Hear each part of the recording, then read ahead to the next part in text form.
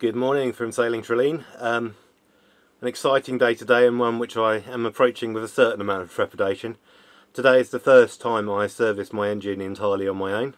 When I say service, I don't mean any sort of deep service, but we're talking fuel filter change, agglomerator clean, oil change,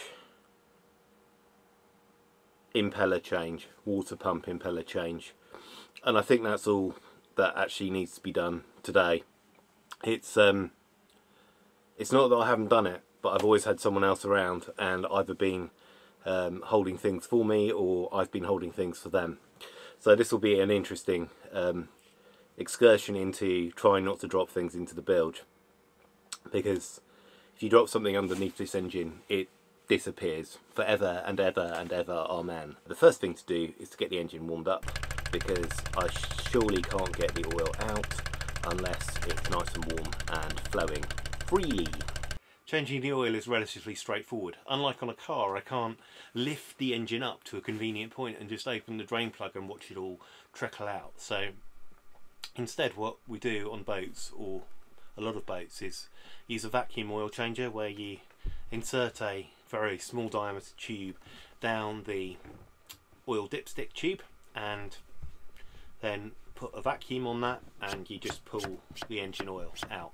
You don't get all of it out every time, but you get enough of it, provided there's not something grossly wrong like water in the oil or metal fragments everywhere, that it's okay and you're cycling the oil, which is what you're trying to do.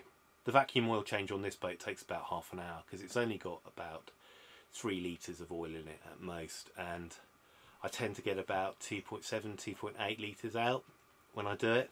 There might be a few 100 mils in the system going into the filter, so it's really quite a good change. On this engine, to put new oil in, you just open up a nut on the top of the valve case and pour it in my case from a measuring jug that I normally use for measuring water for cooking, so that has had a very good clean.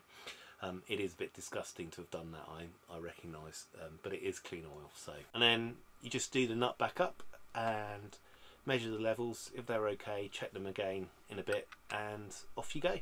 So I really couldn't show you getting this bit out. This is the anode for the engine.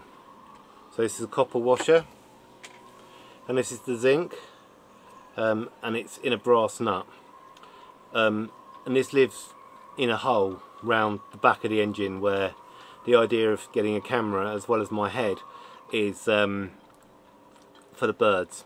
So what I mean, the anode's actually in really good condition, but I suppose I should probably change it because I've got it out now and I've got spares. So there we go. I shall endeavour to see if I can get this out. The next thing on the list is to change the water impeller.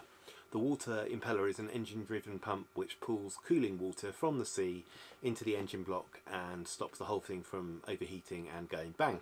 So it's a really important component, and it's actually a very small and quite fragile component, so it's recommended that you change it at least once a year, and especially recommended when the engine has been resting over the winter, as this one has, because then the impeller's in the dry and is stopped in one position, so the rubber gets stressed in a particular way, and that can make it liable to break off. And the main risk of it breaking off is not only that you don't get enough water going into the block and the engine goes bang, but also that the bits of rubber break off and go into the cooling channel, and then they block the cooling channel, or they block some of the cooling channel, and then the engine might not go bang immediately, but it is not good for the engine at all. So that is why we are changing the impeller. It's not a particularly difficult job. You unscrew some screws and you try hard not to lose them, because they are pretty particular screws, and then you take the faceplate off. Between the faceplate and the actual pump there is a paper washer, so that has to be cleaned off if you haven't managed to get it off in one piece, and hopefully in the packet there is another paper washer. If there isn't, you can fabricate another one out of some paper. But in this case, fortunately, there was one in the spares packet, so I'm alright. The impeller gets lubricated with a water-based lubricant before you put it in. There should be a little packet of that in the spares kit. If there isn't, then you can actually make do with KY jelly or any other intimate lubricant that's marked as being safe for rubber. Usually those are water based and you can find them in the chemist. So that's the anode done, the oil filter done, the oil reloaded, the impeller changed, the impeller for the water pump, and now I move on to the bit that I really don't like, which is the fuel system. And I don't like it just because it's messy and I'm not very good at catching all the diesel that comes out. So we might end up with a boat smelling of diesel, which would be unfortunate, but not the worst thing that happens in creation. So I've just had a cup of tea. In fact, I'm still just having a cup of tea because I needed a break. There's only so much contortion that my body can take. It's one of the consequences of spinal injury is that you get spasms, and they can lock you up or they can kick out really hard, and the consequence of that is that you can end up, well, I have ended up stuck in various places around this boat at various points. So I've learnt to take a break because it's better that way and I make fewer errors as well. What we're looking at here is the agglomerator, which is the first of 3 filter type objects.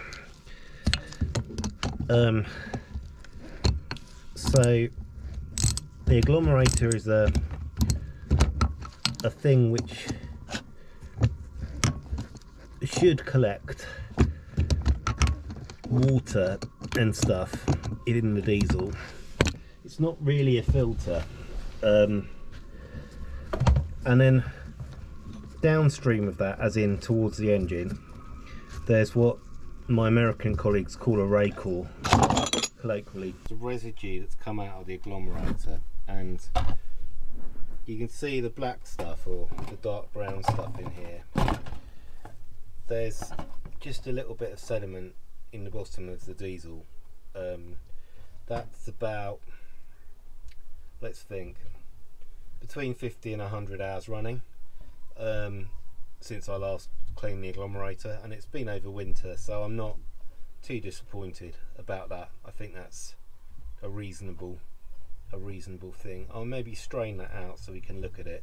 After I've run this through the coffee filter, you can see there are a few tiny particles in the diesel and a little bit of sediment in here, and that was just suspended in the diesel.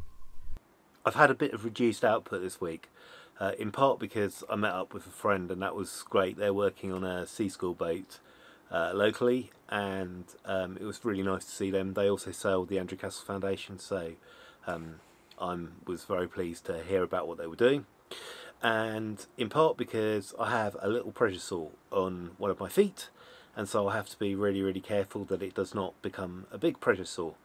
Pressure sores are something that happen to anyone who's got neuropathies, classically people with diabetes, people with spinal cord injuries, and they happen because we don't know that something's putting pressure on our skin, and it puts so much pressure on it that actually the skin's damaged and it dies, and then you can get into real trouble. And the best solution is to get the thing that's causing the pressure off, and sometimes that can lead to people having to lie on their face for 3 months, which is not much fun, but that's the way it goes. So what I've had is really a tiny problem with one of my feet, which happens because I use big leg braces to walk, and sometimes they don't, they just rub perhaps, or there's something underneath them, or some other contamination gets next to the skin. So I'll show you what that looks like, and it's not grim, don't worry, and what we do about it. Yeah, so this little dot here, which is actually scabbing over quite nicely now, that is what you see when something's going okay. You can see there's a little area of redness spreading this axis round it, but actually that one looks like it's going to be okay.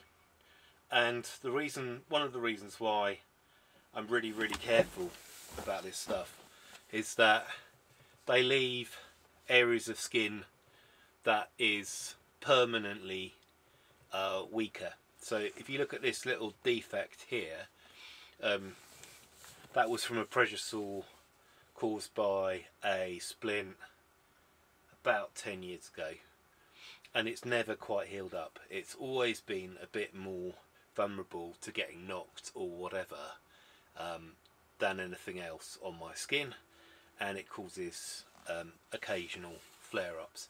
And because it's on the shin, there's very little blood flow, and so it's not well vascularized, is what people would say, and therefore it's harder for the skin to heal.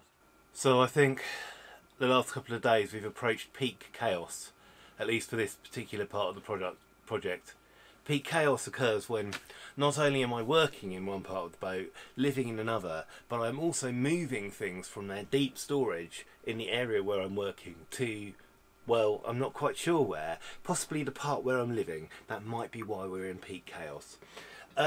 So yeah, what I'm doing this morning is just finishing up on the wiring in the heads, just forward of me, the bathroom, and that will really complete that project, apart from putting the trim back on, and the trim's very nearly ready. It's just finishing up its varnishing today or maybe tomorrow, so that'll be good. And then we can declare victory. So finishing up the job in the heads has involved mounting up new bases to attach cable ties to, and then mounting cable tie bases onto those nice wooden pads. They're just epoxy to the hull for now. Then there's been lots of drawing cables through conduits, which are inevitably too small, and then mounting up junction boxes and connecting the conduits just so you've got a nice tidy fixings in the head. And now in the heads I have more lighting than I have in the entire rest of the boat, which is really nice, because before it was a completely Stygian hull.